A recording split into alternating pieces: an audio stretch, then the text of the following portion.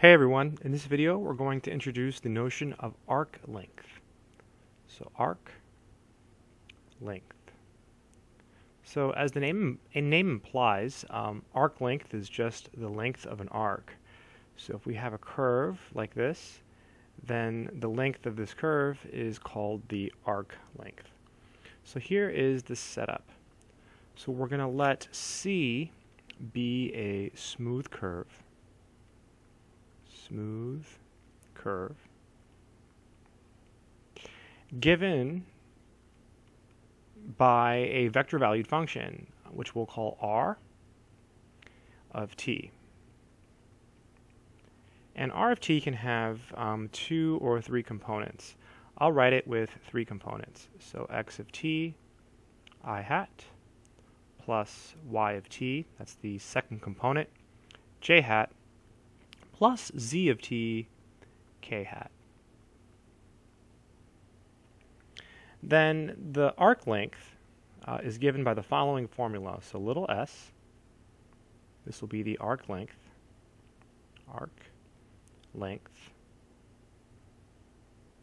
it's equal to the definite integral from a to b of the magnitude of the derivative of our vector valued function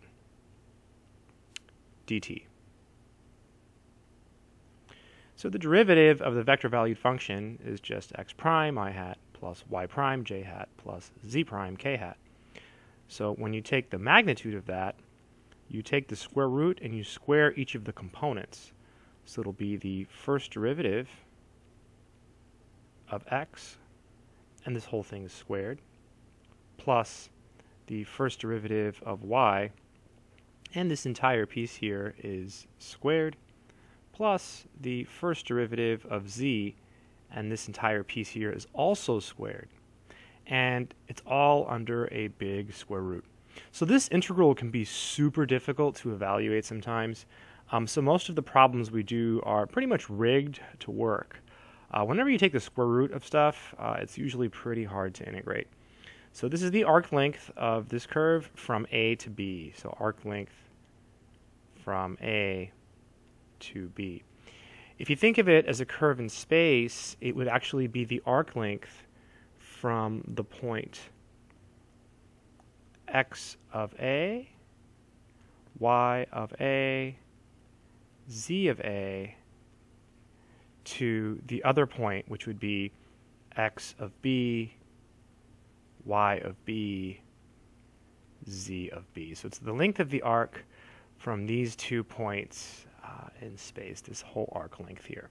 Let's go ahead and do an example. We'll do an easy one in this video since this is the first video on arc length. So ex means example. And so our vector valued function is given in this case by r of t, and this is equal to, let's try 3t I hat minus t j hat. And the interval here will be 0, 3. So we're finding the length of the arc over this interval. So this is a curve in the plane. This is actually just a straight line. Okay, so all we have to do now is use the formula. So solution. So we have to start by figuring out what x and what y are. We can write this in component form if it's easier to look at. This is 3t, comma, negative t in component form. And so remember that this is x of t, comma, y of t. So now we can identify x and y in this problem. So now we can see that x of t is simply equal to 3t. It's pretty easy stuff. And y of t is equal to negative t. All right, so the formula, recall the formula says it's going to be the integral from a to b. So here, this is your a and this is your b. So it's 0 to 3. And it's the square root of, in this case, it's just 2 components. So it's x prime of t squared plus y prime of t squared dt. All right, so x prime is just the derivative of 3t, which is simply 3. Y prime is just the derivative of negative t, which is simply negative 1. That was pretty easy. So all we have to do now is plug it into our formula. So little s is equal to the definite integral from 0 to 3 of the square root.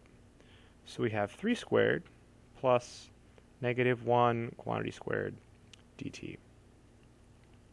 So this is equal to the definite integral from 0 to 3 of the square root of, let's see, 3 squared is 9, and -1 squared is 1. So we get 9 plus 1 dt. For some reason I got confused there. I almost messed up. This is the integral from 0 to 3 of the square root of 10 dt. When you integrate the square root of 10, all you do is you put a constant next to it, right? Because it's just a constant. Put a t next to it, right? So what's a function whose derivative is the square root of 10? The square root of 10 times t, right? So it's just square root of 10 times t. And we're going from 0 to 3. You first plug into 3 for the t, so you get the square root of 10 times 3.